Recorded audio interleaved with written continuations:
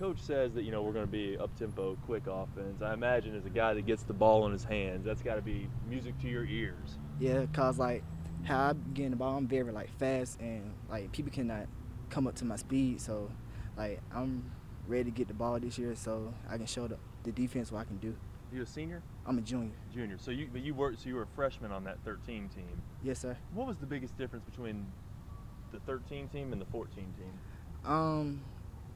On the 13 year, it was very leadership, but on the 14, after we started losing games, the leadership had went away. So this year we're bringing it back, and we're becoming a team and bringing back a bigger brotherhood.